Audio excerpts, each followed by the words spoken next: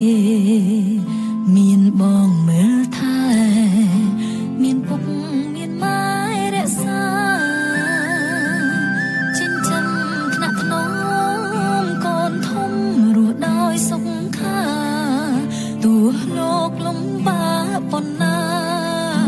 ក៏ទ្រាំដើម្បីកូនស្ងួន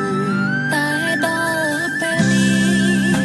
រូបខ្ញុំហាក់ដូចឯកា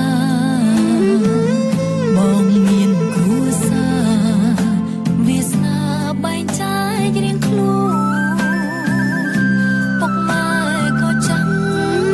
សុខភាពលោកមិនមមមួនកូនកូនមិនសូវថែទួនរវល់រៀងខ្លួនផ្លេចគ្រាកូនលោ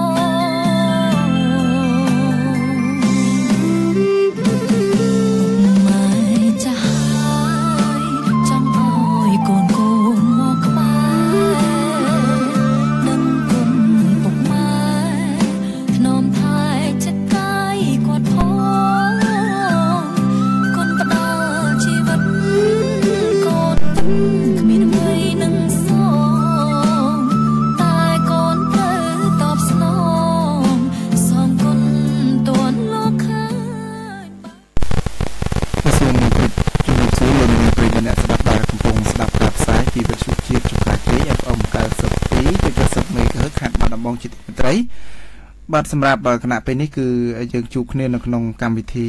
បាទសម្លេងមនុស្សចាស់មានវត្តមានខ្ញុំបាទញ៉ែមច័ន្ទជាអ្នកសម្របសម្រួលនៅក្នុងកម្មវិធីរៀងរាល់ថ្ងៃពុធបងប្អូនលោកអ្នកស្ដាប់លោកតាជាអង្គភូមិញតែងតែបានស្ដាប់នៅក្នុងកម្មវិធីសម្លេងមនុស្សចាស់គឺយើងនេតិភ្ញៀវប្រចាំសប្ដាហ៍បាទនៅថ្ងៃនេះបាទស្របពេលដែលជាថ្ងៃទិវានៃក្តីស្រឡាញ់14កុម្ភៈបាទកម្មវិធីសម្លេងមនុស្សចាស់បានលើកយកប្រធានបទទិវានៃក្តីស្រឡាញ់សម្រាប់មនុស្សចាស់បាទកន្លងទៅយើងធ្លាប់តែបានឮអំពីពាក្យច្រើនឃើញយុវជនបាទឬក៏សិស្សានុសិស្សដែលគាត់មានវ័យក្មេងៗនៅក្នុងការដែលគាត់មានន័យថាស្រឡាញ់តាមបែបលក្ខណៈគូសង្សារអញ្ចឹងទៅបាទប៉ុន្តែនៅក្នុងកម្មវិធីសម្លេងមនុស្សចាស់យើងផ្ដោតទៅលើការផ្ដល់ក្តីស្រឡាញ់ទៅកាន់មនុស្សចាស់បាទមនុស្សចាស់មាននៅក្នុងគ្រួសារដូចជាឪពុកម្ដាយបាទបងប្អូនជាដើមបាទជីដូនជីតាបាទនេះគឺនៅក្នុងកម្មវិធីសម្លេងមនុស្សចាស់យើងបានលើកយកនៅប្រធានបទនេះដើម្បីធ្វើការពិភាក្សាបានហើយក៏មានការចូលរួមចែករំលែកបាទសម្រាប់នៅថ្ងៃ14កុម្ភៈនេះផងដែរបាទនៅក្នុងកម្មវិធីយើងមានវាគ្មិនចូលរួមបាទថ្ងៃនេះយើងមានរតដងបងប្អូនលោកស្ដាប់ជួបនឹងសសឹងតែជាមនុស្សចាស់បាទឬក៏វ័យឈានចិត្តឈានចូលវ័យចាស់ជាដើមថ្ងៃនេះយើងជួបសិតតែយុវជនតែម្ដងបាទតកតងទៅនឹងមតិយោបល់របស់យុវជនវិញហើយចង់ដឹងអំពីថាតើបាទប៉ុននៃក្តីស្រឡាញ់ហ្នឹងពួកគាត់មានការចាប់អារម្មណ៍យ៉ាងម៉េចហើយបាននឹងចូលរួមឬក៏គេថាសម្រាប់មនុស្សចាស់ហ្នឹងមានការពាក់ព័ន្ធយ៉ាងម៉េចបាទនៅពេលនេះគឺខ្ញុំបាទសូមបានណែនាំឈ្មោះតែម្ដងបាទទី1គឺយុវជនសឿតសេរីវត្តជានិស្សិតសាកលវិទ្យាល័យគ្រប់គ្រងនិងសេដ្ឋកិច្ចបាទទី2យុវតីច័ន្ទសុកនីជានិស្សិតសាកលវិទ្យាល័យបៀបរាយបាទនឹងបាទទី3ចុងក្រោយគឺយុវជនសំណាងរ៉ែនដាបាទជានិស្សិតសាកលវិទ្យាល័យអន្តរជាតិឌូវីបាទខ្ញុំបាទសូមជម្រាបសួរបាទអ្នកទាំង3បាទតកតងទៅនឹងអ្វីដែលកម្មវិធីយើងថ្ងៃនេះហើយខ្ញុំបានជម្រាបជូនទិវានៃក្តីស្រឡាញ់សម្រាប់មនុស្សចាស់បាទហើយនៅក្នុងថ្ងៃ14កុម្ភៈនេះតាមពិតទៅជាទូទៅគឺជាទិវាមួយនៅបង្ខាងប៉ែកអឺរ៉ុបបាទប៉ែកអឺរ៉ុបទេតកតងទៅនឹងការរំលឹកនៃក្តីស្រឡាញ់អំពីប្រវត្តិបាទដែលជាការរំលឹកនៅឈ្មោះបុគ្គល Valentine ណាបាទប៉ុន្តែវប្បធម៌នេះត្រូវបានហូរចូលនៅក្នុងប្រទេសកម្ពុជាយើងក្នុងប្រមាណជាប្រហែលជាជាង10ឆ្នាំនេះបាទឬក៏ជាង10ឆ្នាំនេះដែលបានហូរចូលមកក្នុងប្រទេសកម្ពុជាយើងហើយនៅក្នុងនោះយើងឃើញមានយុវជនបាទខ្លះក៏គាត់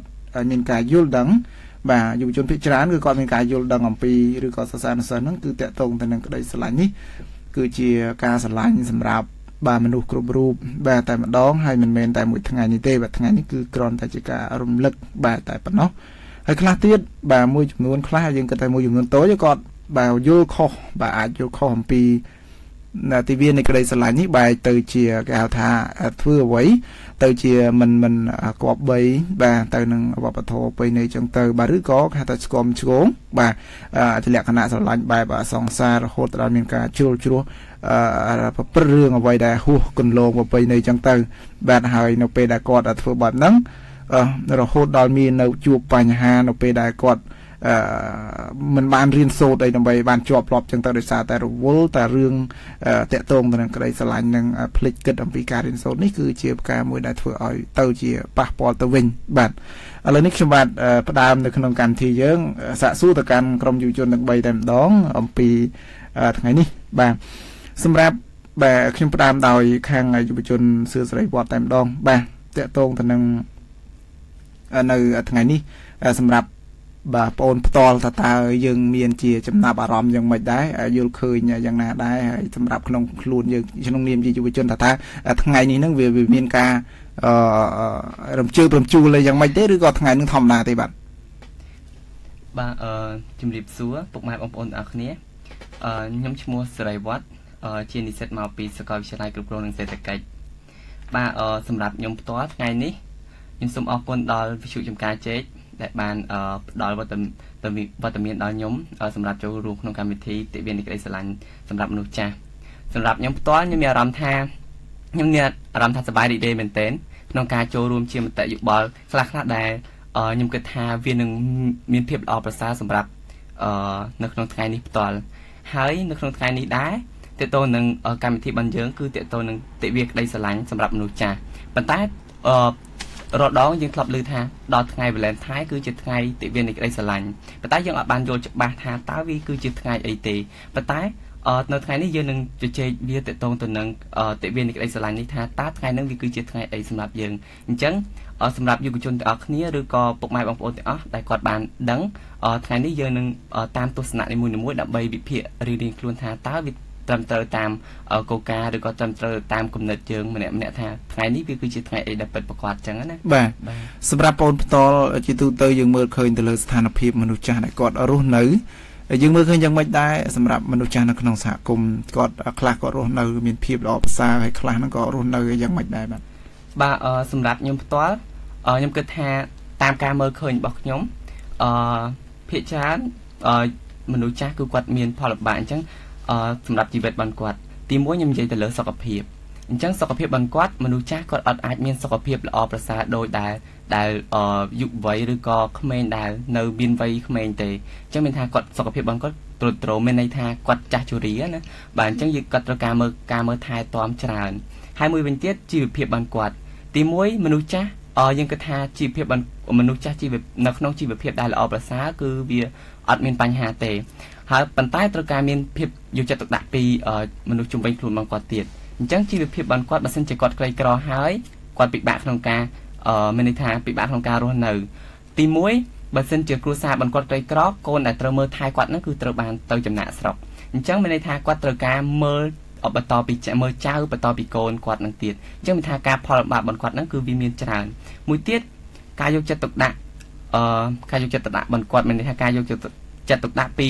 អ្នកជំនាញរបស់គាត់អញ្ចឹងមនុស្សចាស់ភាគច្រើនបច្ចុប្បន្នយើងឃើញថាការយកចិត្តទុកដាក់ពីអ្នកជំនាញហ្នឹងគឺអត់ត្រូវបានផ្ដោតសំខាន់ទេមួយទៀតនៅពេលដែលគាត់ឈឺហើយបានយកចិត្តទុកដាក់នៅពេលដែលគាត់មិនទាន់នឹងឈឺគាត់កំពុងតែមានសុខភាពដែលល្អប្រសើរនឹងឈានទៅដល់វ័យជរាខ្លាំងនោះគឺអត់ទៅសូវមានអ្នកយកចិត្តទុកដាក់ទេអញ្ចឹងណាអញ្ចឹងមានន័យថាតើតែគាត់ឈឺតើគាត់មានមានន័យថាគាត់មានផលលំបាកហើយបានយើងយកចិត្តទុកដាក់អញ្ចឹងនេះគឺជាចំណុចមួយដែលខ្ញុំគិតថាខ្វះខាតសម្រាប់ពួកគាត់អញ្ចឹងណាបាទឥឡូវខ្ញុំងាកមកកាន់សម្រាប់បងប្អូនសុកនីវិញតើ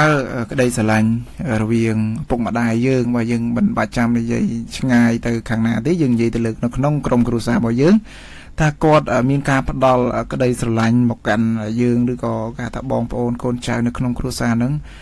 ល្អប្រសើរឬក៏មានភាពកក់ក្ដៅយ៉ាងម៉េចនៅក្នុងនាមយើងជាកូនហើយក្នុងនាមគាត់ជាចាស់ទុំដែលគាត់ផ្ដល់ក្តីស្រឡាញ់មកយើង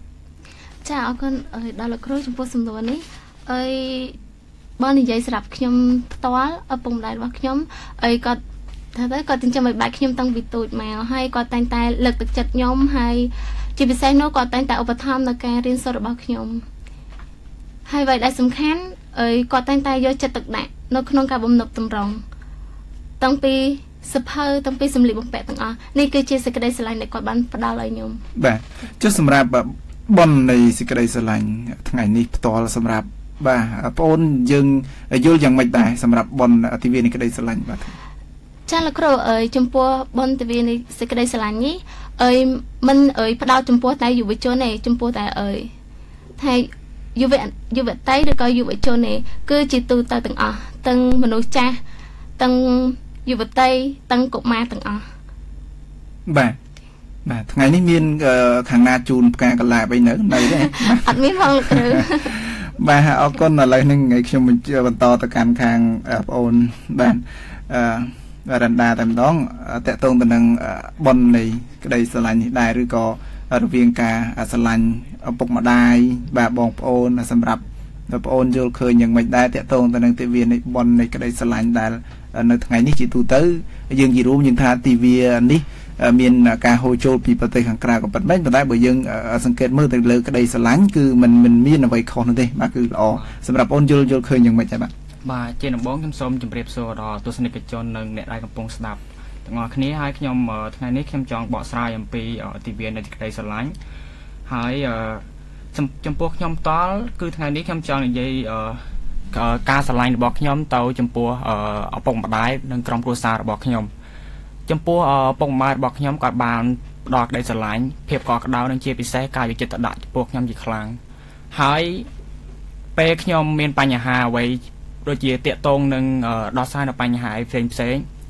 គាត់ជាអ្នកដំបូងដែលគាត់ផ្ដល់មតិយោបល់ការដាស់តឿននិងគំនិតផ្សេងដើម្បីជំរុញលើកទឹកចិត្តឲ្យខ្ញុំក្នុងការដោះស្រាយបញ្ហាផ្សេងហើយផងដែរនៅពេលដែលខ្ញុំផ្ដល់ពេលដែលខ្ញុំមករៀននៅបន្តនៅការសិក្សារបស់ខ្ញុំនៅថ្នាក់មហាវិទ្យាល័យនៅខេត្តបាត់ដំបងហើយខ្ញុំចាក់ចែងមីក្រូសាររបស់ខ្ញុំក្នុងមួយអាទិត្យអញ្ចឹងម្ដាយរបស់ខ្ញុំក៏តែងតែខលមកសួរសុខទុក្ខថាកូនការសិក្សារបស់កូនមិនហើយការរស់នៅមិនហើយអញ្ចឹងគាត់បានបង្ហាញពីការយកចិត្តទុកដាក់ការក្តីបារម្ភរបស់គាត់ពីចម្ងាយបើទោះបីជាគាត់មិនបាននៅចិត្តរបស់ខ្ញុំរាល់ថ្ងៃដូចមុនក៏ដោយប៉ុន្តែគាត់តែងតែចង់ដឹងសុខទុក្ខរបស់ខ្ញុំជានិច្ចគាត់អត់ដែរថា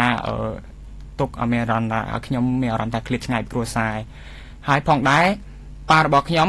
ផងដែរគាត់ចំណាក់ស្រុកទៅធ្វើការនៅប្រទេសថៃហើយគាត់តែងតែសួរខ្ញុំតាមរយៈបណ្ដាញសង្គម Facebook ជារៀងរាល់ថ្ងៃតើកូនយ៉ាងម៉េចហើយការសិក្សាអីអញ្ចឹងគាត់ហើយដូចជាពិសេសតើថ្ងៃនេះអញ្ចឹងគាត់តែងតែសួរខ្ញុំថាថ្ងៃតាកតងនឹងថ្ងៃបននៃសេចក្តីស្រឡាញ់អញ្ចឹងតើកូនបានធ្វើអ្វីខ្លះចំពោះគ្រួសារហើយក៏ដូចជាអ្នកដែលកូនស្រឡាញ់ហើយទម្លាប់ខ្ញុំមានរឿងមួយដែលខ្ញុំតែងតែធ្វើជាប្រចាំឆ្នាំចំពោះអ្នកម្ដាយរបស់ខ្ញុំគឺខ្ញុំចាំលើដំបងដែលសេចក្តីស្រឡាញ់ដែលខ្ញុំបង្ហាញទៅអ្នកម្ដាយរបស់ខ្ញុំជាលើកដំបូងគឺផ្ដាំជាមិត្តភ័ក្តិប្រាប់ថាថ្ងៃហ្នឹងតើខ្ញុំនឹងបានធ្វើអ្វីចំពោះម្ដាយរបស់ខ្ញុំហើយនៅហើយខ្ញុំចាំថាខ្ញុំបានសរសេរសម្បត្តិដាក់លើពុកឲ្យម៉ែរបស់ខ្ញុំមើលគឺនិយាយអំពីសេចក្តីស្រឡាញ់របស់ខ្ញុំនិងការសុំទោសនៅពេលដែលខ្ញុំប្រព្រឹត្តកំហុសមួយចំនួនទៅលើគាត់ហើយពេលដែលគាត់មើលរួចហើយគាត់បានមានអារម្មណ៍ថារំជើបរំជួលហើយគាត់ស្រក់ទឹកភ្នែកហើយគាត់រត់មកអបខ្ញុំគាត់ថាគាត់ជាតិនេះទោះបីគាត់មិនអាចផ្ដល់អ្វីដែលល្អសម្រាប់ខ្ញុំទេប៉ុន្តែគាត់គិតថាគាត់បានផ្ដល់នូវគំនិតអប់រំក្តីស្រឡាញ់មួយដល់ខ្ញុំឲ្យខ្ញុំខ្លាចជាយុវជនល្អឲ្យខ្ញុំចេះដឹងគុណឪពុកម្ដាយអញ្ចឹងបងបាទក្នុងនាមយើងទទួលបានភាពកក់ក្ដៅអំពីឪពុកម្ដាយបែបនេះក្នុងនាមជាយើងជាយុវជនផងហើយក្នុងនាមជាកូនរបស់គាត់ផងយើងមានការតបស្នងសងគុណបានន័យថាធ្វើនៅសេចក្តីស្រឡាញ់ទៅកាន់គាត់វិញហ្នឹងយ៉ាងម៉េចដែរបាទសម្រាប់ក្នុងនាមយើងជាកូនបាទសូមអរគុណបងសម្រាប់ខ្ញុំម្ដាយរបស់ខ្ញុំក៏តែងនិយាយថាកូនយ៉ាងម៉េចចោះក៏ថាសំខាន់ឲ្យតែកូនមិនបាច់សងគុណក៏វិញហើយសំខាន់កូនធ្វើខ្លួនឲ្យល្អក្នុងសង្គមធ្វើជាពលរដ្ឋល្អធ្វើជាក្មេងល្អនៅក្នុងសង្គមក៏មានអារម្មណ៍ថាសប្បាយចិត្តដែរនេះជាការតបស្នងគុណដ៏ល្អបំផុតសម្រាប់គាត់ពាក្យដែលគាត់តែងតែនិយាយដាក់ខ្ញុំបាទអរគុណបាទលោកនាងប្រិយមិត្តស្ដាប់ជាទីមេត្រីតកតងទៅនឹង ការជំរាបជូនអំពីក្រុមយុវជនដែលបានបង្ហាញអ្វីដែលតកតងទៅនឹងក្តីស្រឡាញ់បាទជាទូទៅអ្វីដែលក្តីស្រឡាញ់ហ្នឹងគឺកើតឡើងបាទគ្រប់មនុស្សគ្រប់គ្នាតែម្ដងតែមានក្តីស្រឡាញ់ហើយបើសិនសម្រាប់ក្តីស្រឡាញ់នេះគឺមានសារៈសំខាន់ខ្លាំងណាស់ដែលធ្វើឲ្យមានការថាសន្តិភាពនិងសាមគ្គីភាពបាទប្រសិនបើមិនមាននៅក្តីស្រឡាញ់នេះទេគឺប្រកាសណាស់ថានៅក្នុងសង្គមមួយនៅក្នុងប្រទេសជាតិមួយប្រកាសណាស់ថាអាចជួបនឹងរឿងហិង្សាច្រើនដោយសារតែខ្វះនៅក្តីស្រឡាញ់នេះតែម្ដងបាទសម្រាប់បងប្អូនលោកអ្នកស្ដាប់ទាំងអស់លោកតាលោកយាយអ៊ំពូមីងនៅក្នុងកម្មវិធីសម្លេងមនុស្សចាស់នៅថ្ងៃនេះគឺយើងផ្ដោតអំពីការក្តីស្រឡាញ់បាទសម្រាប់មនុស្សបាទយើងជាទូទៅថាមនុស្សគ្រប់រូបក៏ថាបានដែរប៉ុន្តែនៅក្នុងកម្មវិធីយើងលើកឡើងពីកម្មវិធីសម្លេងមនុស្សចាស់អញ្ចឹងផ្ដោតទៅលើក្តីស្រឡាញ់ទៅលើមនុស្សចាស់បាទដែលថាតើគាត់ត្រូវទទួលបាននៅក្តីស្រឡាញ់បែបណាបាទពីកូនតបស្នងត្រឡប់ទៅវិញបាទហើយយើងដឹងហើយថាមនុស្សចាស់ខ្លះក៏គាត់រស់នៅមានភាពឯកោអញ្ចឹងទៅគឺជារឿងមួយដែលកាន់តែពិបាកទៀតប៉ុន្តែសម្រាប់មនុស្សជុំវិញក៏មានជាក្តីស្រឡាញ់ក្តីអាណិតអាសូរបានផ្ដល់ជាគ្រឿងបរិភោគឧបភោគផ្សេងទៅកាន់គាត់នេះក៏ជាការបញ្ជាក់ឲ្យឃើញនៅការស្រឡាញ់អាណិតបាទផងដែរសម្រាប់លេខទូរស័ព្ទយើងមានចំនួន3ប្រព័ន្ធសម្រាប់ស្វាគមន៍បងប្អូនដែលមានកោចង់ចូលរួមចែករំលែកបាទនៅប្រធានបទយើងដែលបានលើកឡើងនៅថ្ងៃនេះគឺ017 46 2006 088 846 2006និង010 46 2006បាទឬក៏ចូលរួមដើម្បីបង្ហាញពីក្តីស្រឡាញ់ទៅកាន់ឪពុកម្ដាយក៏បានដែរបាទសម្រាប់នៅក្នុងកម្មវិធីយើងបាទហើយខ្ញុំមានជាសំណួរបន្តទៅទៀតដែរបាទខ្ញុំងាកមកកាន់ខាងប្អូនស្រីវត្តវិញសម្រាប់ខាងប្អូនបាទបណ្ដាបាញ់មិញបានបង្ហាញពីទឹកចិត្តពីខ្លួនឯងទៅកាន់ម្ដាយឬក៏ម្ដាយមកកាន់ខ្លួនវិញដោយសារតែបានចិញ្ចឹមបីបាច់ยังមានភាពកក់ក្ដៅហើយឲ្យរៀនសូត្រអីចឹងទៅហើយខ្ញុំងាកមកខាងប្អូនស្រីវត្តវិញតើប្អូនអញ្ចឹងដែរទេឬក៏យ៉ាងម៉េចវិញប្អូនអាចបង្ហាញអំពីបទពិសោធន៍ឬក្តីស្រឡាញ់បាទពីខ្លួនឯងបាទទៅកាន់ឪពុកម្ដាយជីដូនជីតាហ្នឹងយ៉ាងម៉េចដែរបាទអរគុណច្រើនបងសម្រាប់សំណួរសម្រាប់ខ្ញុំវិញខ្ញុំគិតថាក្តីស្រឡាញ់របស់ខ្ញុំសម្រាប់ឪពុកម្ដាយទី1យើងមិនគិតថាថ្ងៃនេះគឺជាថ្ងៃនៃក្តីស្រឡាញ់ទេសម្រាប់ខ្លួនខ្ញុំផ្ទាល់ថ្ងៃណាក៏ខ្ញុំមានអារម្មណ៍ថានៅចិត្តឪពុកម្ដាយគឺភាពកក់ក្ដៅមានភាពកក់ក្ដៅខ្លាំងប៉ុន្តែសម្រាប់រយៈពេល2ខែឬក៏3ខែដែលខ្ញុំបែកពីម្ដាយដែលមករៀននៅបាត់ដំបងខ្ញុំមានអារម្មណ៍ថាយើងឯកាអញ្ចឹងមានថាទំហំនៃក្តីស្រឡាញ់របស់គាត់ទោះបីជាយើងមកឆ្ងាយក៏ដោយយើងនៅមានអារម្មណ៍ថាគាត់នៅស្រឡាញ់យើងខ្លាំងមែនទែនអញ្ចឹងមានថានេះគឺជាវិញ្ញាណមួយដែលយើងមានអារម្មណ៍ថាគាត់នៅតែស្រឡាញ់យើងខ្លាំងពីព្រោះយើងគឺជាកូនរបស់គាត់មានន័យថាក្នុងនាមខ្ញុំជានិស្សិតឬក៏ជាយុវជនមួយរូបដែរខ្ញុំគិតថាយើងទៅយល់ឲ្យច្បាស់ថាតួនាទីពីធម្មជាតិឬក៏តួនាទីសម្រាប់មានន័យថាតួនាទីដែលកើតឡើងដោយសមត្ថភាពរបស់យើងអញ្ចឹងក្នុងនាមយើងតួនាទីពីធម្មជាតិនេះខ្ញុំចង់និយាយតកតងទៅនឹងយើងជាកូនរបស់គាត់អញ្ចឹងមានថាតួនាទីយើងក្នុងពេលហ្នឹងគឺជាកូនអញ្ចឹងតើយើងត្រូវតបស្នងសងគុណអ្វីខ្លះនៅពេលដែលយើងមានសមត្ថភាពដើម្បីសងគុណរបស់គាត់ទី1ពេលនេះខ្ញុំគិតថាទី1ការខិតខំរៀនសូត្រសម្រាប់ខ្ញុំផ្ទាល់ឪពុកម្ដាយរបស់ខ្ញុំគឺឲ្យតែយើងបានរៀនសូត្របានល្អគឺគាត់ស្រឡាញ់យើងមែនទែនហើយមួយវិញទៀតការផ្ដល់សេចក្ដីស្រឡាញ់ដល់គាត់វិញមានន័យថាយើងគាត់មិនសម្រាប់គាត់ផ្ទាល់គាត់អត់ខ្វល់ទេគាត់អត់ខ្វល់ថាតើយើងផ្ដល់ក្ដីស្រឡាញ់ឲ្យគាត់ដល់ប៉ុណ្ណាយើងគាត់អត់គិតថាកូនប៉ុណ្ណឹងសំខាន់ឲ្យតែគាត់ស្រឡាញ់យើងប៉ុន្តែសម្រាប់យើងផ្ទាល់នៅពេលដែលយើងផ្ដល់ក្ដីស្រឡាញ់ដល់គាត់យកចិត្តទុកដាក់ដល់គាត់ពេលណាមួយពេលនោះអារម្មណ៍គាត់ក៏សប្បាយចិត្តដែរអញ្ចឹងបញ្ជាក់ថានៅពេលដែលយើងស្រឡាញ់គាត់ច្រើនមានន័យថាគាត់មានភាពកក់ក្ដៅច្រើនដែរហើយមួយវិញទៀតមានន័យថាការសរសើរមានថាឪពុកម្ដាយរបស់យើងត្រូវតែមានការសរសើរដល់គាត់ហើយយើងមិនអាចថាវាជាការមួយដែលល្អសម្រាប់យើងសរសើរគាត់យើងមិនអាចថាឪពុកម្ដាយគំរោះគំរើយដល់គាត់នៅពេលដែលថ្ងៃណាមួយឧទាហរណ៍ថានៅពេលដែលគាត់ជីវភាពរបស់យើងក្រីក្រប៉ុន្តែនៅពេលណាមួយដែលគាត់ឲ្យលុយយើងមករៀនមិនគ្រប់គ្រាន់យើងថាគាត់គ្មានសមត្ថភាពអីគឺយើងមិនអាចនិយាយចឹងបាននៅក្នុងនាមយើងជាកូនអញ្ចឹងមានថាយើងត្រូវដល់កម្លាំងចិត្តដល់គាត់ដើម្បីឲ្យគាត់នឹងប្រឹងប្រែងសម្រាប់ចិញ្ចឹមយើងដែរអញ្ចឹងមនុស្សគ្រប់រូបគឺតែមានមានន័យថាទឹកចិត្តហ្នឹងមានន័យថាទឹកចិត្តមួយពីធម្មជាតិគឺនៅពេលដែលដូចពាក្យស្លោកគេថាបើតសើអត់មានន័យថាតសើគឺល្អហើយប៉ុន្តែបើថាប្រអាប់ រឿងខំបាទអញ្ចឹងរឿងប្រហែលមិនស៊ីចូលទេបាទមិនស៊ីចូលទេបាទអញ្ចឹងមានន័យថាវាគឺជារឿងល្អមួយសម្រាប់យើងហើយមួយវិញទៀតឪពុកម្ដាយរបស់ខ្ញុំមានន័យថាជាទូទៅនៅពេលដែលយើងមួយថ្ងៃយើងបានខលទៅគាត់ម្ដងគូគាត់សប្បាយចិត្តមែនទែនគាត់សប្បាយចិត្តជាពិសេសថ្ងៃនេះហ្មងគឺពួកខ្ញុំសម្រាប់កូនបងប្អូនខ្ញុំទាំងអស់គឺមានកម្រងមួយគឺយើងត្រូវការមានន័យថាយើងត្រូវការតើថ្ងៃនេះយើងត្រូវធ្វើអីសម្រាប់គាត់សម្រាប់ខ្ញុំផ្ទាល់ខ្ញុំនៅឆ្ងាយប៉ុន្តែថ្ងៃនេះខ្ញុំនឹងទៅលេងគាត់ឲ្យដល់ផ្ទះហ្មងចឹងមានថាទោះបីយើងមិនមានសមត្ថភាពក្នុងការផ្ដល់ជាថវិកាឬក៏ទ្រព្យសម្បត្តិអ្វីមួយដល់គាត់ប៉ុន្តែយើងមានទឹកចិត្តមួយក្នុងការជួបឪពុកម្ដាយជួបមុខឪពុកម្ដាយបានឃើញគាត់ពេលហ្នឹងអញ្ចឹងគាត់អត់ដឹងទេភាគច្រើនចាស់ភាគច្រើនគាត់ដឹងថាថ្ងៃ Valentine Day ហ្នឹងគឺជាថ្ងៃអីថ្ងៃសេចក្តីស្រឡាញ់ហ្នឹងគឺជាថ្ងៃពេលខ្លះគាត់ដឹងថាថ្ងៃហ្នឹងគឺជាថ្ងៃអីផងហើយគាត់តែងតែនិយាយថាថ្ងៃហ្នឹងគឺជាថ្ងៃដែលយុវជនជ្រើមជ្រួលអីចឹងទៅប៉ុន្តែសម្រាប់យើងផ្ទាល់ក្នុងនាមយើងជាយុវជនយើងត្រូវគិតឲ្យវាអវិជ្ជមានមកវិញក៏គិតថាតើថ្ងៃហ្នឹងគឺជាថ្ងៃសម្រាប់តែយើងឬក៏សម្រាប់តែសេចក្តីស្រឡាញ់ស្នេហាឬទេតាមពិតយើងត្រូវគិតថាវាជាសេចក្តីស្រឡាញ់ទូទៅចំពោះមនុស្សគ្រប់គ្នាបាទសម្រាប់ខ្ញុំគឺខ្ញុំទី1គឺខ្ញុំខិតខំរៀនសូត្រសម្រាប់ខ្លួនឯងបាទសម្រាប់ឪពុកម្ដាយហើយនឹងសម្រាប់អនាគតយើងដែរពីព្រោះគាត់ខំកន្លងមកគឺគាត់ខំដើម្បីយើងនឹងឯងបាទឆ្នាំនេះរៀនឆ្នាំទីប្រហែលហើយបងបាទបងឆ្នាំនេះខ្ញុំទៅតែរៀនចូលឆ្នាំទី1ទេបាទទៅតែឆ្នាំទី1ទេនៅសល់4ឆ្នាំទៀតបាទមិនយូរទេ4ឆ្នាំទៀតបាទមួយផ្លេតគឺ4ឆ្នាំចប់តែម្ដងបាទនេះគឺជាគេហៅថាការចែករំលែកនៅបទពិសោធន៍ល្អមែនទែនសម្រាប់ជាយុវទៅដល់យុវជនដែលគាត់អ្នកខ្លះគាត់កំពុងតែដើរទៅលើផ្លូវមួយគេថាផ្លូវខុសណាបាទអាចមានការទាញមកវិញអ្វីដែលសំខាន់យើងបង្កើតនៅក្តីស្រឡាញ់ហ្នឹងឲ្យធម្មតាទេយើងទីលក្ខណៈថាបើសិនជាគូសង្សារអីចឹងទៅក្តីស្រឡាញ់ធម្មតាបើស្រឡាញ់ជារៀងរហូតចឹងទៅប៉ុន្តែបើសិនជានៅក្នុងវ័យមួយកំពុងតែរៀនបាទអញ្ចឹងយើងត្រូវតែ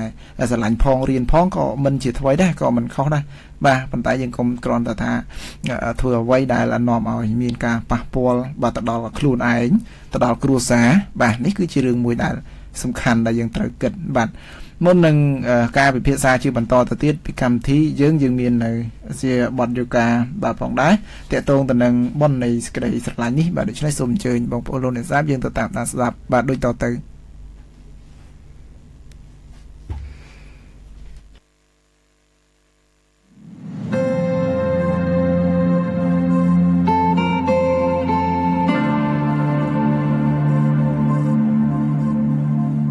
ប៉ុនក្តីស្រឡាញ់ឬ Valentine Day ត្រូវបានហូរចូលនៅក្នុងប្រទេសកម្ពុជាដែលមានការចាប់អារម្មណ៍ពិសេសពីស្រទាប់យុវជន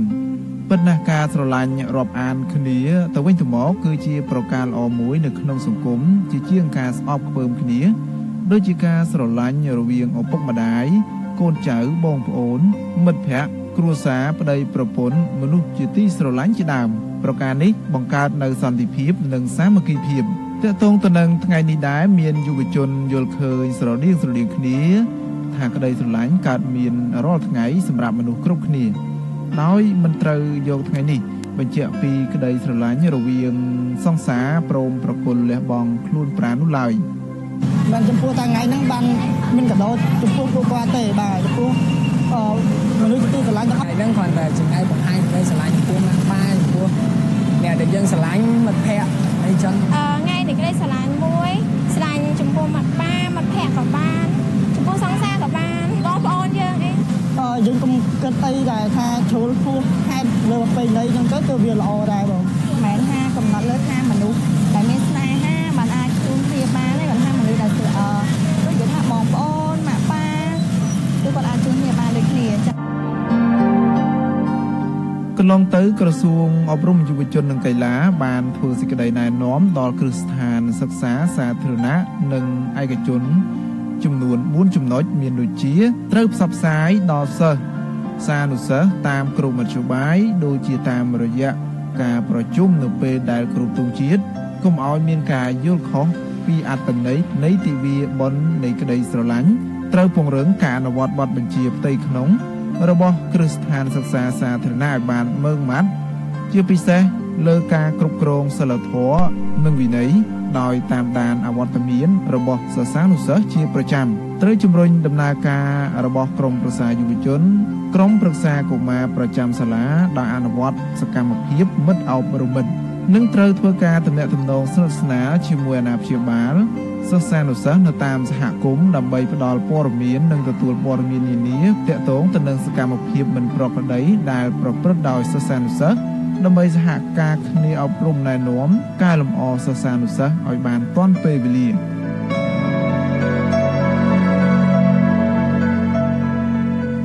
សូមបញ្ជាក់ថាថ្ងៃបុណ្យនៃសេចក្តីស្រឡាញ់គឺជាថ្ងៃរំលឹកនៃការស្លាប់របស់យុទ្ធជនម្នាក់ដែលឈ្មោះថា Valentine នៅក្នុងសតវត្សទី13នៅក្នុងសម័យរូមនាអំឡុងពេលយុគទីក្រុងរូមរដ្ឋាភិបាលអ៊ីតាលីដែលលំបាកក្នុងការកេណ្ឌទ័ពដោយសារតែពួកបរោះមិនចង់ឃ្លាតឆ្ងាយពីអ្នកដែលខ្លួនស្រឡាញ់និងក្រុមគ្រួសារពួកគេដូច្នេះរដ្ឋាភិបាលបានប្រកាសរំសាយចោលនៅការរៀបអាពាហ៍ពិពាហ៍និងពិធីភ្ជាប់ពាក្យទាំងអស់នៅក្នុងទីក្រុងរូមនាគ្រិស្តសករាជ269មានគ្រិស្តសាសនិកម្នាក់ដែលឈ្មោះ Valentine បានល្មើសនឹងច្បាប់ដោយជួយរៀបអាពាហ៍ពិពាហ៍ដល់គូស្នេហ៍វ័យក្មេងជាសម្ងាត់បន្ទាប់ពីរឿងនេះត្រូវបានគេដឹងគឺ Valentine ត្រូវបានគេចាប់ដាក់ពន្ធនាគារដើម្បីប្រហារជីវិតនៅថ្ងៃ14កុម្ភៈនៅក្នុងពន្ធនាគារលោក Valentine បានស្រឡាញ់នារីវ័យក្មេងម្នាក់ដែលគេជឿថាគឺជាកូនស្រីរបស់ឆ្មាំគុកដោយសារតែនាងឧស្សាហ៍ចេញចូលសួរសុខទុក្ខគាត់មុនពេលដែលគេនាំគាត់ទៅប្រហារជីវិតគឺលោក Valentine បានសរសេរសម្បត្តិយ៉ាងខ្លីមួយផ្ញើទៅកាន់នាងដើម្បីបញ្ជាក់ពីមិត្តភាពនិងក្តីស្រឡាញ់របស់គាត់ចំពោះនាងជាមួយនឹងការចុះហត្ថលេខាថាពី Valentine របស់អ្នកចាប់តាំងពីពេលនោះមកជារៀងរាល់ថ្ងៃទី14កុម្ភៈគេឃើញមានការរៀបចំទិវានៃក្តីស្រឡាញ់នេះដោយមានភ្ជាប់មកជាមួយនៅវត្ថុអនុស្សាវរីយ៍ជូនគ្នាទៅវិញទៅមកមានផ្កាកុលាបនិងស្ករគ្រាប់ជាដើមដើម្បីបង្ហាញពីការគោរពស្រឡាញ់រាប់អាននិងដឹងគុណដល់លោក Valentine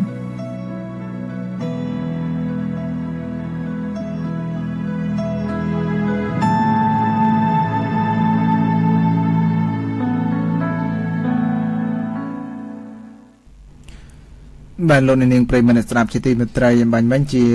បទយូកាខ្លីបន្ថែមតាក់ទងទៅនឹងទិវានៃក្តីស្រឡាញ់បាទយើងបានដឹងហើយអំពីទាំងប្រវត្តិបាទក៏ដូចជាមានជាមតិយោបល់សម្រាប់យុវជនដែលគាត់បានចូលរួមនៅក្នុងកម្មវិធីបាទនៅថ្ងៃនេះផ្ទាល់បាទដែលខ្ញុំបន្ថែមសំណួរសាកសួរទៅកាន់ខាងបងអូនសុកនេះយើងមើលឃើញទៅលើក្រុងបាត់ដំបងយើងយ៉ាងម៉េចដែរមានមនុស្សឬក៏តាមសួននៃមានការ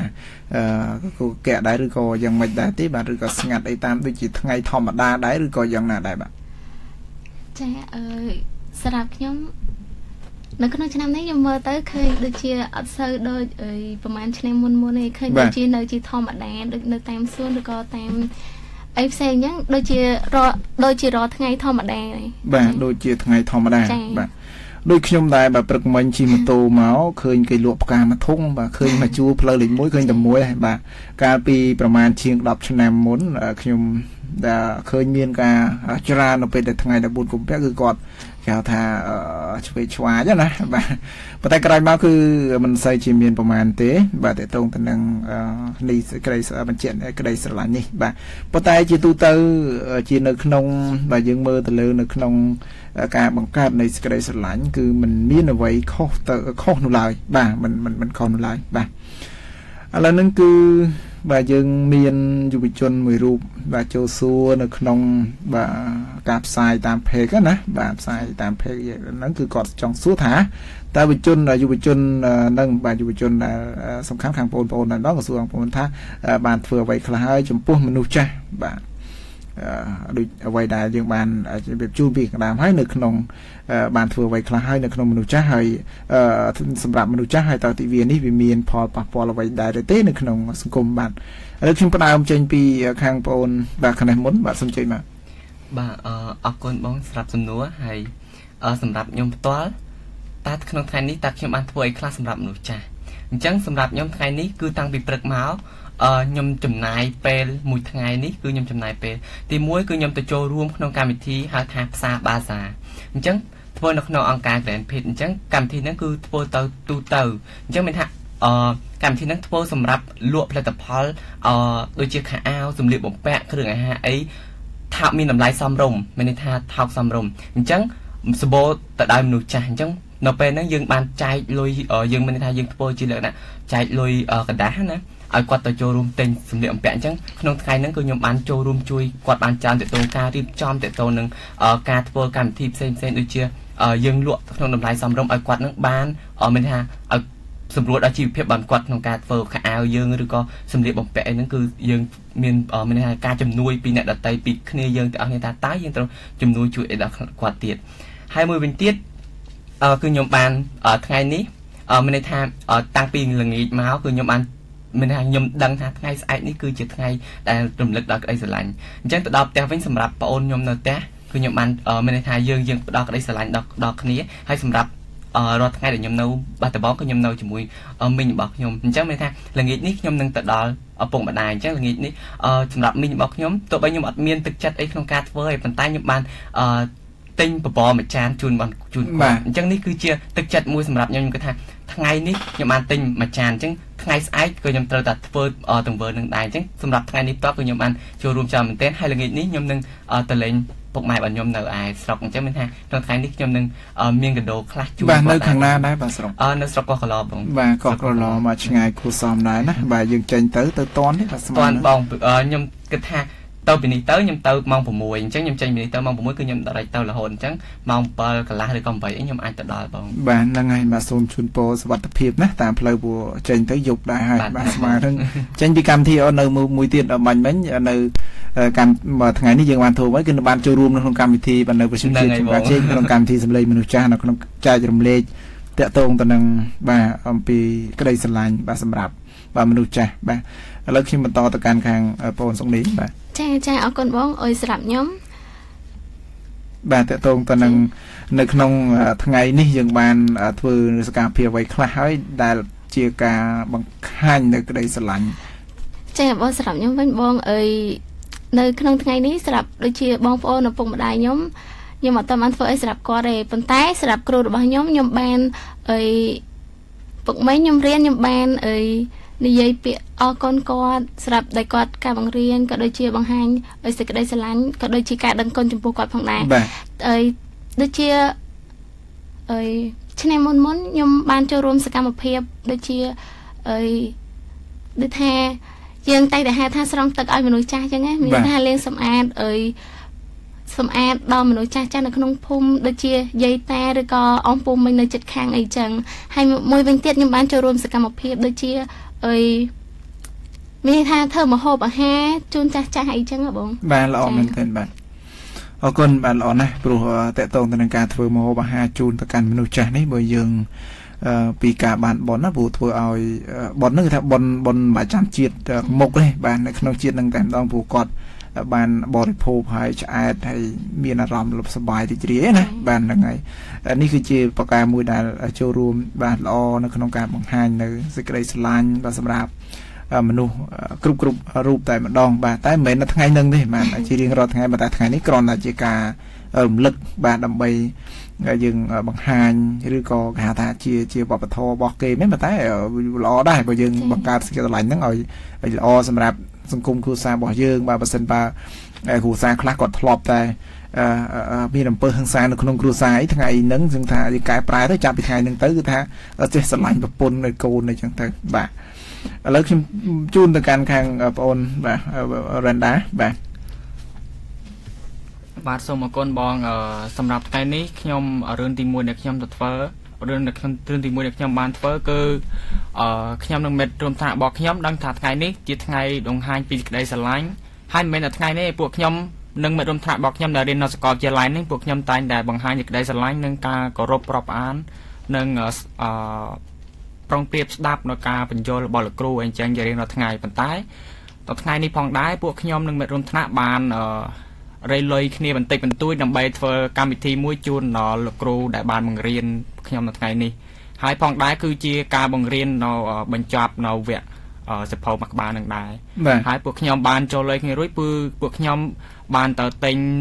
នំខេកដើម្បីធ្វើបង្ហាញពីសេចក្តីស្រឡាញ់ចំពោះលោកគ្រូរបស់ខ្ញុំដែលបានខិតខំបង្រៀនពួកខ្ញុំអស់ពីកម្លាំងកាយចិត្តហើយខ្ញុំផងដែរបន្ទាប់ពីធ្វើរឿងមួយនឹងរីកហើយក្នុងយប់នេះខ្ញុំនឹងតែទៅអ្នកផ្ទះរបស់ខ្ញុំនឹងបង្ហាញអំពីសេចក្តីស្រឡាញ់និងការព្រួយបារម្ភរបស់ខ្ញុំដោយដែលគាត់បានព្រួយបារម្ភមកខ្ញុំអញ្ចឹងហើយផងដែរខ្ញុំបានទិញ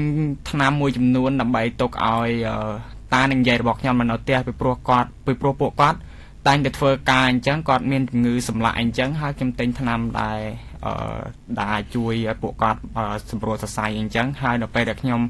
ទៅផ្ទះខ្ញុំនឹងឲ្យក៏ព្រោះអីបន្ទាប់ពីខ្ញុំចេញពីកម្មវិធីខ្ញុំត្រូវតែធ្វើការអញ្ចឹងប្រហែលជាខ្ញុំថ្ងៃនេះអត់បានទៅផ្ទះបាទមិនបានទៅផ្ទះទេណាបាទនេះគឺជាសកម្មភាពបាទល្អហើយសង្ឃឹមថាយុវជនបាទជាច្រើនទៀតដែលយើងឃើញថាមានយុវជនច្រើនណាស់ដែលគាត់កំពុងតែសង្វាតនៅក្នុងការសិក្សានៅសម័យយុគសម័យថ្មីនេះណា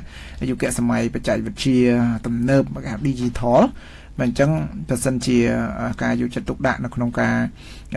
ស្រឡាញ់បើសិនជាមានក្តីស្រឡាញ់ចំពោះឪពុកម្ដាយគឺអ្វីដែលជាទូនីតិហ្នឹងគឺត្រូវតែខិតខំរៀនឲ្យបើនិយាយរួមឪពុកម្ដាយគ្មានអីសុបាយចិត្តជាងឃើញកូនរៀនពូកែទេបាទបាននិទេសអេអូបាទសុបាយដាក់អួតពេញភូមិបាទនេះគឺជាអ្វីដែលឪពុកម្ដាយគាត់អត់ចង់បានមែនទេហើយមិនជាទូទៅក្តីស្រឡាញ់គាត់មិនចង់បានអ្វីថាដែលយើងដឹងហើយថាកូនហ្នឹងក៏គាត់មិនតាន់មានលទ្ធភាពយ៉ាងណាដែរប៉ុន្តែបើសិនជាគាត់រៀនបានពូកែឬក៏ថាបានចូលរួមធ្វើកិច្ចការងារសង្គមហើយប្រព្រឹត្តនៅទង្វើការរាប់អានច្រើនពីសង្គមបាទនេះគឺជាប្រការមួយដែលមាននៅក្តីស្រឡាញ់បាទទៅហើយបាទយើងជាទូទៅបាទប៉ុន្តែសម្រាប់យុវជនមួយចំនួនតូចដែលគាត់កំពុងតែមានការលងខ្លួនទៅនឹងការប្រព្រឹត្តនៅអំពើអបាយមុខផ្សេងដូចជាគ្រឿងញៀនអីហ្នឹងគឺមានយ៉ាងណាយើងក៏មានការកែប្រែឡើងមកវិញបាទពុកកាន់តែធ្វើឲ្យពុកម្ដាយហ្នឹងលំបាកបាទហើយបាទនៅក្នុងសំណួរប្រិមិត្តយើងអត់តអស់ទេមិញគឺគាត់សួរតាក់ទងទៅនឹងបាទទីវាងក្តីស្រឡាញ់ហ្នឹងវាប៉ះពាល់អ្វីដែរឬទេនៅក្នុងសង្គមយើងបាទខ្ញុំផ្ដើមពីខាងបាទរ៉ាន់ដាដែលបងសម្រាប់បងយល់ឃើញយ៉ាងម៉េចទេថាវាប៉ះពាល់ទេទីវាងក្តីស្រឡាញ់ហ្នឹងចូលនៅក្នុងប្រទេសកម្ពុជាយើងបាទចំពោះខ្ញុំផ្ទាល់ខ្ញុំគិតថាកាលពីប្រហែលឆ្នាំកន្លងផុតទៅហ្នឹងគឺមានភាពប៉ះពាល់ខ្លាំងមែនទែនចំពោះសង្គមខ្មែរពីព្រោះយុវជនខ្មែរមួយចំនួនគឺគាត់បានប្រព្រឹត្តរឿងដែលមិនគួរកប់បីដែលខុសឆ្គងនឹងប្រពៃណីវប្បធម៌របស់ខ្មែរយើងគឺគាត់បានជ្រុលចុះរាងកាយជាមួយគ្នាអញ្ចឹងប៉ុន្តែបន្ទាប់ពីប្រហែលឆ្នាំក្រោយមកដែលមានការយកចិត្តទុកដាក់យ៉ាងខ្លាំងពីរដ្ឋាភិបាលស្ដីពីការអប់រំទាក់ទងនឹងថ្ងៃទិវានៃក្តីស្រឡាញ់ដែលត្រូវនឹងថ្ងៃទី14កុម្ភៈនេះផងដែរគឺខ្ញុំឃើញថាយុវជនកម្ពុជាផ្ទាល់គឺគាត់មានការកែប្រែច្រើនពីដូចទៀតសោតព្រឹកមិញខ្ញុំឃើញមានការលក់ផ្កានៅតាមដងផ្លូវក៏ពិតមែនប៉ុន្តែខ្ញុំសង្កេតឃើញថាអត់សូវមានយុវជនមានចំណាប់អារម្មណ៍ខាងការទិញផ្កានឹងវិញប៉ុន្តែខ្ញុំសង្កេតឃើញថាពួកគាត់បានទៅទិញដូចជាសម្លៀកបំពាក់ថ្នាំមួយចំនួនដើម្បីយកទៅឲ្យអ្នកផ្ទះគាត់វិញតែខ្ញុំគិតថាពីមុនមកវាមានការប៉ះពាល់ខ្លាំងមែនទែនប៉ុន្តែឥឡូវនេះគឺការប៉ះពាល់មានតិចបំផុតពីព្រោះតែយុវជនយកមួយចំនួនមានការយល់ដឹងខ្ពស់ចំពោះថ្ងៃនេះផងដែរបងបាទសម្រាប់បងខាងបងនៅសង្នីវិញចាអរគុណបងហើយខ្ញុំក៏អត់ខុសពីរៀនដែរមិនដែរបងអីជាងអាចថាកាលពីប្រហែលឆ្នាំមុនចឹងអាចថាយុវជនយើងអាចថាលំហូរចូលនៃវប្បធម៌នៃបរទេសយើងអាចថាអញ្ចឹងបានដោយសារគាត់អត់ទីមួយគាត់អត់បានថាយកដឹងថាថ្ងៃ14កុម្ភៈនេះគេគាត់គិតថាថ្ងៃ Valentine ថ្ងៃបុណ្យសង្សារអីអញ្ចឹងប៉ុន្តែងាកមកមើលនៅបច្ចុប្បន្នវិញមានន័យថាយុវជនយើងយកដឹងច្រើនថាថ្ងៃហ្នឹងជាថ្ងៃបង្ហាញសេចក្តីស្រឡាញ់មែនប៉ុន្តែមិនចំពោះថាមិត្តប្រុសឬក៏មិត្តស្រីគាត់ទេអញ្ចឹងមានន័យថាទូទៅចំពោះឪពុកម្ដាយរបស់គាត់យាយតាបងប្អូនអំពូមិញគាត់ទាំងអស់អញ្ចឹងគាត់អាចបង្ហាញសេចក្តីស្រឡាញ់នោះបែបរយៈជាការញ៉ាំអីជុំគ្នាឬក៏ទិញអីជូនឪពុកម្ដាយអីចឹងគាត់កែប្រែពីទម្លាប់ដូចមុនទិញផ្កាជូនសង្សារបាយមកជូនរបស់ជាអំណោយទៅដល់ក្រុមគ្រួសាររបស់គាត់វិញបាទ បានតែខាងស្រីវត្តបងស្រីវត្តមានអ្វីបន្ថែមទេបន្ទាប់ពីខាងបងទាំងពីរបានវិបជូនបានបាទសម្រាប់ខ្ញុំមិនខុសគ្នាជាមួយនឹងមិត្តភក្តិខ្ញុំទាំងពីរនាក់ទេមានន័យថាការហូរចូលនៃថ្ងៃសេចក្តីស្រឡាញ់មកកម្ពុជាខ្ញុំគិតថាមិនមានផលវិបាកទេបើសិនជាយើងគិតត្រូវមានន័យថាទី1តើយើងជឿជាក់លើខ្លួនឯងអត់ក្នុងថ្ងៃហ្នឹងតើយើងត្រូវធ្វើអីខ្លះប៉ុន្តែយើងគិតថាតើយើងធ្វើអីដែលត្រូវន័យថាសំខាន់បំផុតយុវជនរបស់យើងខ្ញុំឃើញសង្កេតឃើញដូចគាត់ចឹងប្រហែលឆ្នាំមុនដែលគាត់អត់បានយល់ដឹងច្បាស់ថាតើថ្ងៃហ្នឹងគឺជាថ្ងៃអីមានថាគាត់យកថ្ងៃហ្នឹងទៅធ្វើមានថាប្រព្រឹត្តអំពើដែលមិនគប្បីជាមួយនឹងវប្បធម៌ប្រពៃណីខ្មែររបស់យើងអញ្ចឹងបន្ទាប់ពីនឹងមកទៀតគាត់មានថាយល់ដឹងច្រើនដូចមិត្តភក្តិខ្ញុំបាននិយាយអញ្ចឹងគឺឃើញមានការកែប្រែច្រើនទី1ខ្ញុំគិតថាមានថាគាត់យល់ដឹងច្រើនដោយសារទី1នៅកម្ពុជារបស់យើងឥឡូវយើងគិតថាធនធានមនុស្សមិនសម្បូរទេប៉ុន្តែការពិចារណាការផ្សព្វផ្សាយហ្នឹងគឺមានភាពទូលំទូលាយអញ្ចឹងមានន័យថាគាត់នឹងយល់ដឹងស្វែងកាន់តែច្បាស់ហើយអញ្ចឹងពីមុនកន្លងមកដែលគាត់ប៉ះពាល់ហ្នឹងភាគច្រើនគឺជាយុវជននៅតាមជនបទឬក៏នៅតាមក្រុងអីមួយដែលគាត់មិនបានដឹងច្បាស់ហើយក៏មិនបានមានន័យថាគាត់អត់បានសើចទៅលើមិនន័យថាអត់បានស្រាវជ្រាវទៅលើតើថ្ងៃហ្នឹងជាថ្ងៃអីពិតប្រាកដគឺគាត់ប្រព្រឹត្តខុសហើយអញ្ចឹងសម្រាប់ខ្ញុំក្នុងថ្ងៃនេះខ្ញុំគិតថាវាមិនខុសទេសម្រាប់ការហូរចូលមកហើយក៏វាមិនមានផលបាក់ដែរសំខាន់យើងផ្ដល់ភាពជឿជាក់លើខ្លួនឯងក្នុងការធ្វើអ្វីដែលត្រូវបាទយើងភ្ជាប់ទៅជាមួយនឹងមនុស្សចាស់វិញពីព្រោះថាទីវានៃក្តីស្រឡាញ់ភាគច្រើនអ្នកខ្លះក៏គាត់យល់អំពីការជួបជុំគ្នារវាងក្មេងៗអញ្ចឹងទៅប៉ុន្តែសម្រាប់ក្នុងនាមយុវជនបាទតែម្ដងឬក៏មនុស្សគ្រប់រូបតែម្ដងគាត់គួរតែមានក្តីស្រឡាញ់ផ្សារភ្ជាប់ទៅកាន់មនុស្សចាស់ហ្នឹងយ៉ាងម៉េចដែរបាទសម្រាប់យុវជននិងសម្រាប់ក្តីស្រឡាញ់មនុស្សចាស់ខ្ញុំគិតថាសំខាន់យើងផ្សារភ្ជាប់គាត់យ៉ាងម៉េចអញ្ចឹងទី1សម្រាប់គាត់ដំបូងគឺមានថាយើងផ្ដល់មានថាកុំមានភាពរើសអើងមនុស្សចាស់និងមនុស្សវ័យក្មេងកុំមានភាពរើសអើងគាត់អញ្ចឹងមានថាអ្នកខ្លះយុវជនខ្លះគាត់ឃើញភាពរើសអើងមានថាគាត់ឃើញមនុស្សចាស់គឺគាត់មានភាពរើសអើងយើងឃើញនៅកម្ពុជាយើងភាគច្រើនសម្បូរមនុស្សចាស់មានថាមនុស្សចាស់នៅពេលគាត់ចូលវ័យ70ឬ60គឺគាត់ទ្រុឌទ្រោមមែនតើអញ្ចឹងមានថាយើងកុំផ្ដល់ភាពរើសអើងដល់គាត់មានថាយើងត្រូវយកចិត្តទុកដាក់ហើយមួយវិញទៀតមានន័យថាមនុស្សចាស់មានន័យយើងទុកគាត់ដូចជាឪពុកម្ដាយយើងទោះបីគាត់មិនមែនជាសាច់ញាតិរបស់យើងក៏ដោយយើងត្រូវចាត់ទុកគាត់ជាឪពុកម្ដាយរបស់យើងក្នុងការគោរពនិងទទួលគោរពមានការដំបូលមានរបស់គាត់មានថាយើងមិនអាចតមាត់គាត់បាននៅពេលដែលគាត់ផ្ដល់ដំបូលមានទេពីព្រោះមនុស្សចាស់ភាគច្រើនគាត់ដឹងមុនយើងមានថាគាត់ដើរមុនយើងអញ្ចឹងយើងត្រូវមានភាពជឿជាក់លើគាត់ទោះបីជាយើងរៀនដល់កម្រិតណាក៏ដោយគាត់ទួលមានរបស់យើងត្រូវតែទទួលយកអញ្ចឹងសំខាន់បំផុតការផ្សារភ្ជាប់ទំនាក់ទំនងមនុស្សចាស់និងមនុស្សពេញវ័យទី1កុំមានភាពរើសអើងចំពោះគាត់និងមនុស្សពេញវ័យហើយមួយទៀតផ្ដល់ឱកាសមានន័យថាយើងត្រូវធ្វើអីខ្លះដល់គាត់ដូចជាការងារសង្គមមួយចំនួនអញ្ចឹងយើងត្រូវធ្វើការបរិច្ចាគឬក៏ការធ្វើអីមួយផ្សេងដូចជាតាមខ្ញុំចាំនៅក្នុងស្រុកកកឡយើងរយៈពេលម្សិលមិញមិនម្សិលមិញរយៈពេលថ្ងៃច័ន្ទនេះគឺមានកម្មវិធីមួយគឺធ្វើខួបអាពាហ៍ពិពាហ៍ដល់គូស្វាមី100ជា300ជាងមានថា300គូជាងអញ្ចឹងនេះគឺជាការល្អមួយសម្រាប់មនុស្សចាស់គាត់ចូលរួមយើងឃើញមានតាំងពីមនុស្សចាស់មនុស្សក្មេងមនុស្សពេញវ័យមានន័យថាមានគ្រប់ប្រភេទទាំងអស់មានន័យថាយើងផ្ដល់ឱកាសមកផ្ដល់ក្តីស្រឡាញ់អញ្ចឹងគាត់មានភាពរីករាយមែនទែនក្នុងការជួយក្នុងការនិយាយមួយយើងក្នុងការផ្ដល់ដំបូន្មាននេះគឺជាការយកចិត្តទុកដាក់មួយសម្រាប់គាត់ដែរបាទអរគុណបងបាទលោកនាងប្រិយមិត្តស្ដាប់ជាទីមេត្រីនៅក្នុងការពិភាក្សាកម្មវិធីយើងដែលកំពុងផ្សាយចេញពីវិទ្យុជាតិបាទចំការចែកបាទដំបងនៅពេលនេះតកតងទៅនឹងវិទ្យានៃក្តីស្រឡាញ់បាទសម្រាប់មនុស្សចាស់បាទអញ្ចឹងនៅក្នុងនាមយើងជាមនុស្សគ្រប់រូបក្តីស្រឡាញ់ហ្នឹងគឺយើងមានគ្រប់គ្នាតែម្ដងបាទក្តីស្រឡាញ់នេះគឺត្រូវតែបង្កើតសម្រាប់បាទតែមនុស្សចាស់ហ្នឹងឲ្យកាន់តែល្អតាមទៀតពីព្រោះបើទោះបីជាយ៉ាងណាក៏ដោយគឺមនុស្សយើងម្នាក់ហ្នឹងក៏មិនអាចគេចផុតអំពីភាពវ័យចាស់នឹងបានដូចគ្នាដែរបាទអញ្ចឹងមានតែយើងស្រឡាញ់អញ្ចឹងទៅបាទបង្កើតក្តីស្រឡាញ់ទៅដល់កូនបាទឬក៏កូនហ្នឹងគាត់បង្កើនក្តីស្រឡាញ់មកត្រឡប់មកវិញគេថាទៅវិញទៅមកបាទនេះដូចក្រុមយុវជនយើងបានជំរាបជូនអំពីការចូលរួមនៅក្នុងសកម្មភាពផ្សេងក៏ដូចជាការប្រព្រឹត្តនៅទង្វើល្អបាទសម្រាប់គ្រួសាររបស់ខ្លួនឯងបាទទាំងអស់នោះគឺមានដូចជាការខិតខំបាទរៀនផងហើយក៏រៀន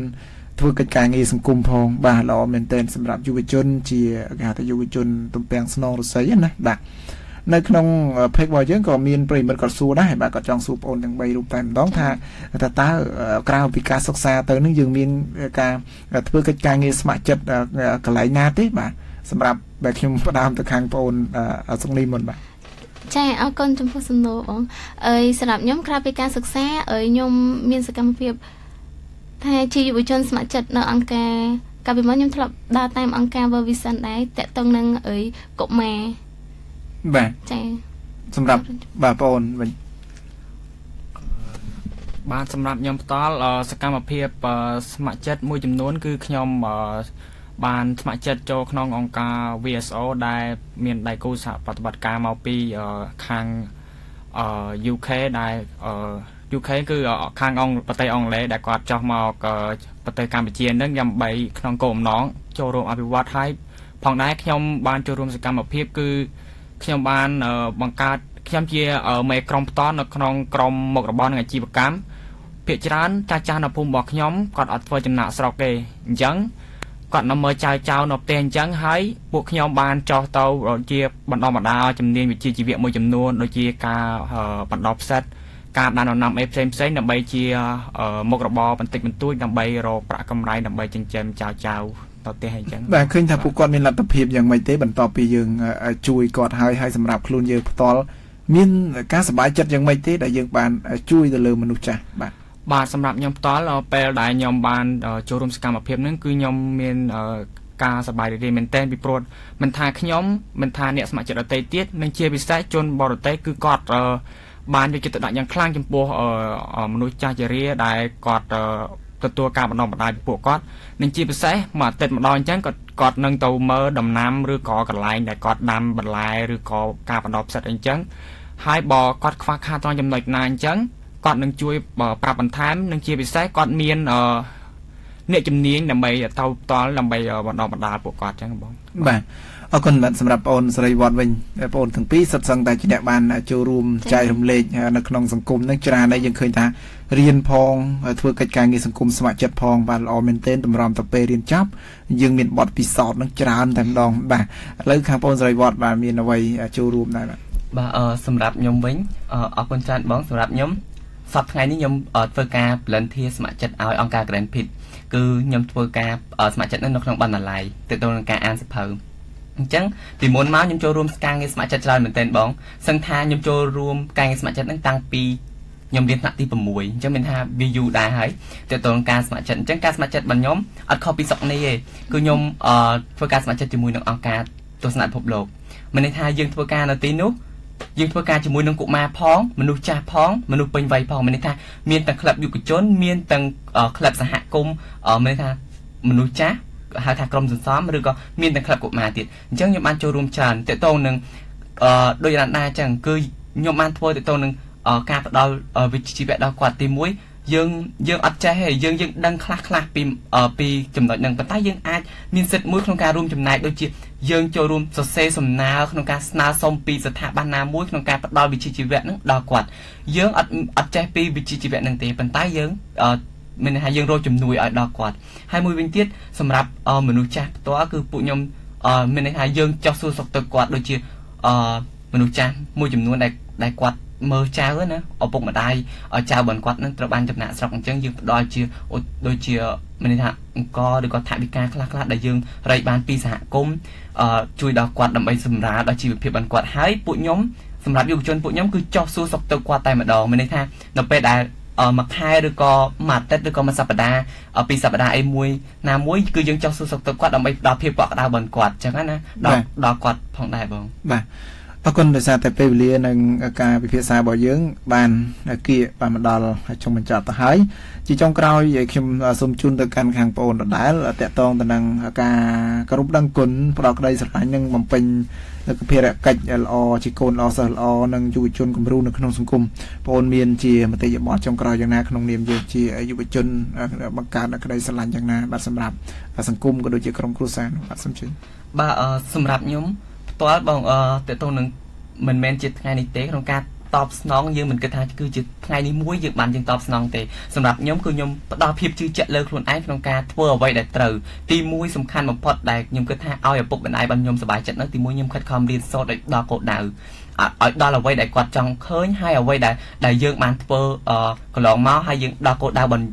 យើងឲ្យគាត់សប្បាយចិត្តផងដែរបងហើយសម្រាប់សហគមន៍វិញតាខ្ញុំត្រូវការជួយធ្វើអីខ្លះដល់គាត់ទៀតសម្រាប់ក្តីស្រឡាញ់បានយើងទៅដល់គាត់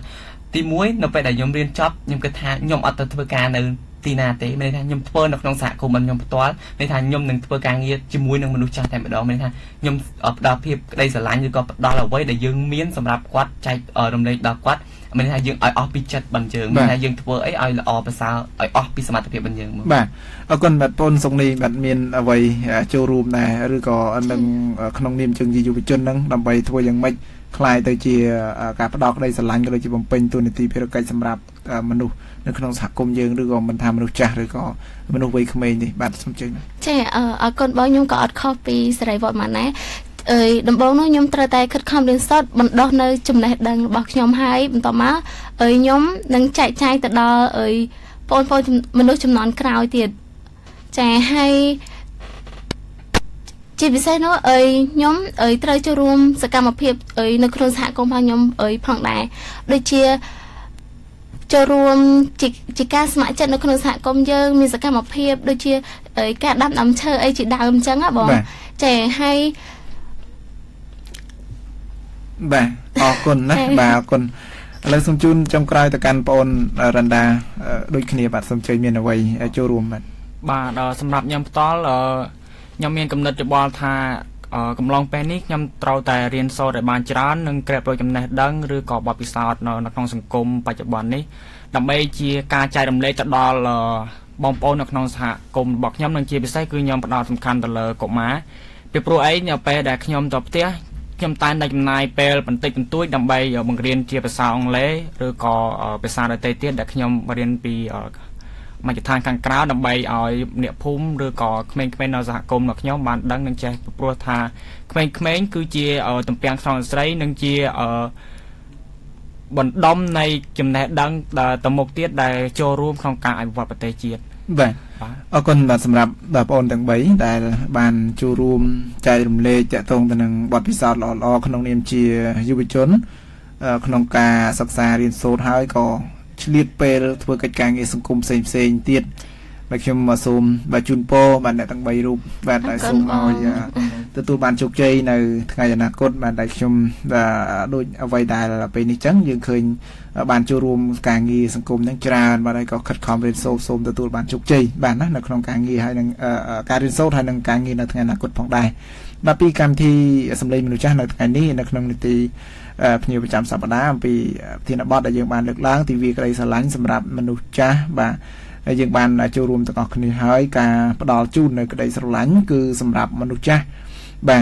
ទទាំងអស់គ្នាតែម្ដងបាទមិនថាទៅវ័យចាស់ឬក៏ក្មេងនោះទេបាទប៉ុន្តែសម្រាប់នៅក្នុងក្រុមគ្រួសាររបស់យើងគឺត្រូវតែមានការយកចិត្តទុកដាក់អំពីមនុស្សចាស់ដែលគាត់នៅក្នុងបន្ទប់គ្រួសារយើងអាចផ្ដល់ក្តីស្រឡាញ់ឬក៏មិនធ្វើឲ្យឪពុកម្ដាយណាព្យាបាលយើងពិបាកចិត្តជាដើមបាទសម្រាប់យុវជនឬក៏បងប្អូនសិស្សានុសិស្សគឺត្រូវតែមានការខិតខំរៀនសូត្របាទទី1គឺឲ្យឪពុកម្ដាយសប្បាយចិត្តហើយដែលគាត់ជាមនុស្សចាស់បាទទី2អនាគតយើងក៏ភ្លឺស្វាងទៅតាមនឹងចឹងដែរពីព្រោះយើងចង់ឲ្យអនាគតយើងល្អប្រសើរលុះត្រាតែសកម្មភាពយើងថ្ងៃនេះដើរត្រូវបាទបើសិនជាសកម្មភាពថ្ងៃនេះយើងកំពុងតែដើរទៅរកផ្លូវអបាយមុខដូចជាការដើរលេងប៉ោឡែទៅព្រឹត្តទៅរកក្មេងទំនើងឬក៏ប្រើប្រាស់ថ្នាំញៀនអីចឹងអាហ្នឹងគឺយើងថាអនាគតរបស់យើងគឺពិបាកហើយបាទនេះគឺអ្វីដែលនៅក្នុងកម្មវិធីសម្លេងមនុស្សចាស់ថ្ងៃនេះយើងបានបង្ហាញជូនតាក់ទងទៅនឹងការវិភាគអំពីក្តីស្រឡាញ់សម្រាប់មនុស្សចាស់បាទកម្មវិធីយើងក៏សូមថ្លែងអរគុណសម្រាប់បងប្អូនលោកអ្នកស្ដាប់ទាំងអស់តែងតែតាមដានស្ដាប់កម្មវិធីផ្សាយពីវិទ្យុជាតិចំការជ័យឬក៏នៅក្នុងកម្មវិធីសម្លេងមនុស្សចាស់បាទពេលនេះវត្តមានខ្ញុំបាទញ៉ាំចាន់ក៏ព្រមទាំងក្រុមយុវជនបាទទាំង3រូបសូមអរគុណនិងសូមជម្រាបលាបាទឃើញកាលមុនកាលកូននៅតូចជាងគេ